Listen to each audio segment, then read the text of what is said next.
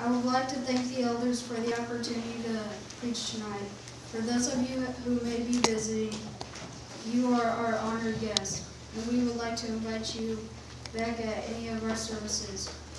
For my sermon topic, I have chosen the title, Facing Your Giants. We all know the story of David and Goliath, how God used a brave young man full of faith to face a huge hawk of a human for God and his people Israel.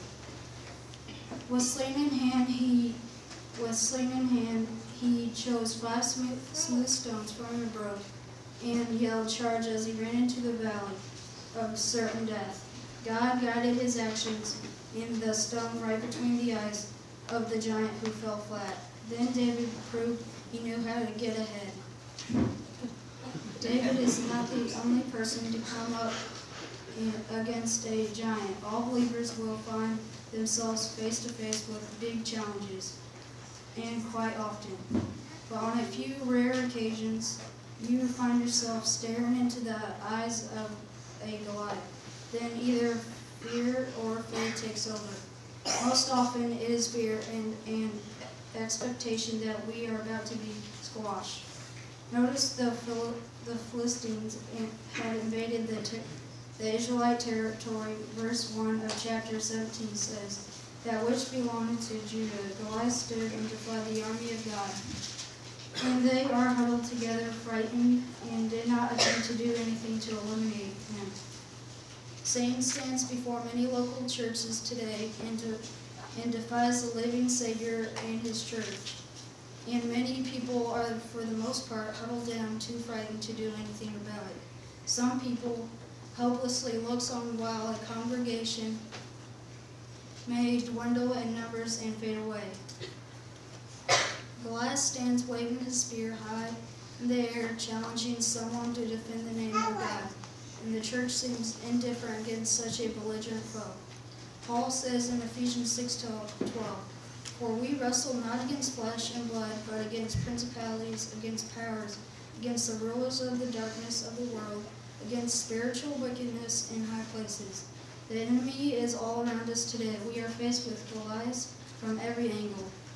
We have been given weapons and ammo that will kill any giant that stands before us. Thus we must use what God has given us. In verse 40, the Bible says, David reached down into the brook, picked up 5 smooth stones, and then proceeded to kill the giant. The time may come in our lives when we may be faced with our own giants. Tonight, in a few short minutes that I would like to discuss with you 2 possible giants that we might have to conquer in our lives. As we have seen in our text, David believed that victory could be won and did not fear Goliath because of his size. As Christians, we should not fear the size of the giant's problems, but put our trust in God to supply our victory. The first giant that we might face in our lives is our past. Perhaps many of you had a past that is difficult to overcome. If so, consider the following story. In the early 1970s, the Carpenters dominated the pop music charts with top 10 songs like We've Only Just Begun, Rainy Days and Mondays, Top of the World, and their mega hit Close to You. Karen and her brother Richard produced an amazing 14 gold records. In the process, they also won an Oscar and 3 Grammy Awards.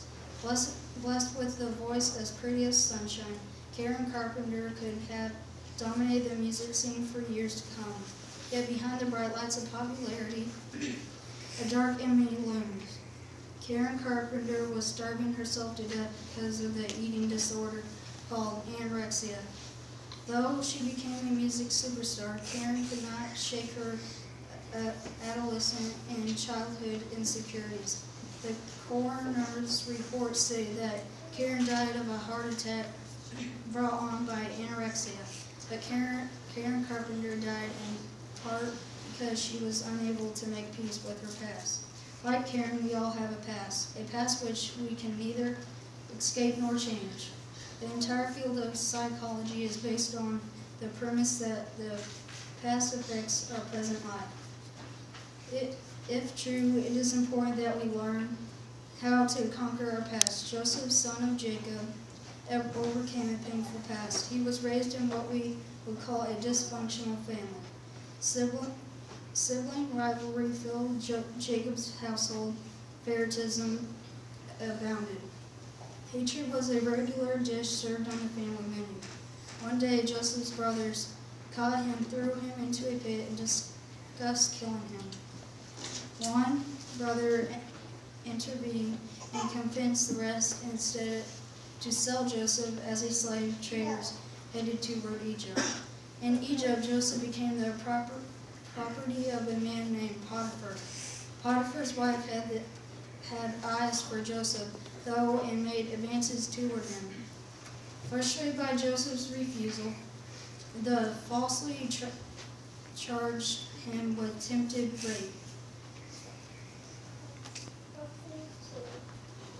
rape, and he was imprisoned. While in prison, Joseph made friends with a baker and a cupbearer. Each promised to pull their political strings to get Joseph released, if and when they were freed. In time, the baker was hanged. The cupbearer was freed, but suffered a case of amnesia when it came to Joseph. For 2 more years, Joseph's mailing address was in Egyptian prison. Perhaps many have had a disturbing or less than happy past, but this is something that the Bible teaches that we can't overcome. Consider 1 Corinthians 6:9-11. Now ye not that the unrighteous shall not inherit the kingdom of God, but not deceive, neither fornicators, nor adulterers, nor effeminate, nor abusers of themselves with mankind, nor thieves, nor covetous, nor drunkards, nor revilers, nor extortioners shall inherit the kingdom of God.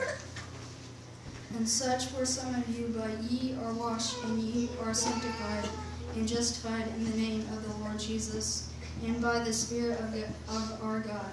The second possible giant that we may have to conquer is fear. Fear binds multitudes of Christians today. Paul said in 2 Timothy 1:7, "For God has not given us a spirit of fear, but of power and love, and of sound mind." Paul gave the scriptures to Timothy right in the midst of telling him to stir up his spiritual gifts to testify of Jesus Christ and to share with Paul in the sufferings of the gospel of Jesus Christ. Fear is a substance of things we hope won't happen. It's almost like a conviction that they will happen. Fear is faith in reverse, but it is faith in the devil, whether we know it or not. God wants Christians to be free of such fear. There is fear which is good and clean, which is fear of the Lord. Many blessings are associated with the healthy fear of the Lord. We are not talking about the kind of fear here. Neither are we talking about the naturally healthy fear which would affect us if, for example, we were to contemplate jumping off a cliff or walking into heavy speeding traffic. Someone said, "Do the thing you fear most, and the death of fear is certain." This is good advice when it comes to things like public speaking. If we are afraid of that or talking to strangers about Jesus, in no case should we bow to fear. But this kind of advice is not enough. What we actually need is the actual consciousness that God is with us and around us, over and over us. And we need to know who God is. God is greater than the devil. There is no comparison. Jesus said, "I will never leave you nor forsake you." Hebrews 11:13-5. If we are aware of the presence of Jesus with us, we really can't be swallowed up or dominated by fear. Fear cannot control us. Ultimately, it is to be driven out in all its forms. Perhaps the fear of death is the giant that we must conquer in our lives. The Hebrew writer once told the story of those who were so afraid to die that they lived their lives in a constant prison. Hebrews 2:14-15. The Bible teaches that Jesus is our Savior and can conquer death, that we no longer have to fear the unknown. It has been said that death is the door that we must pass through to be with our Savior. Are you prepared to pass through the door? Have you been baptized in Christ Jesus for the remission of your sins? In just a few moments, Chase is going to offer the invitation, and I would encourage you to commit your life to Jesus Christ and allow Him to help you conquer all of the giants that you might face in this life. Thank you.